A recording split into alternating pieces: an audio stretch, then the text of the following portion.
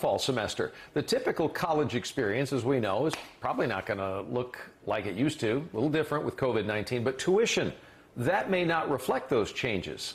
Alana Otler will now explain why.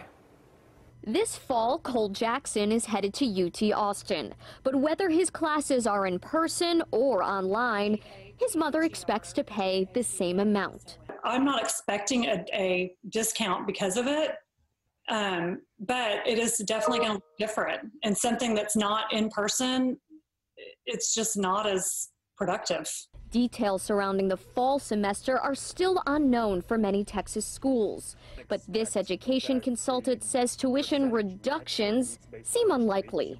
As long as courses are offered online, taught by professors, grades are assigned as promised, I don't really expect tuition discounts of any sort. Should students be expected to pay sticker price for tuition if they're not getting the full college experience come fall? That is a great question, and a question that a lot of students and families are actively debating. The Texas Commissioner of Higher Education says for the most part, most in-state schools have set tuition rates, but institutions could receive emergency aid under the CARES Act. There'll be more than $500 million available directly for students that has to go out the door before the end of this next academic year. Students affected by COVID-19 should contact their school's financial aid office for more information.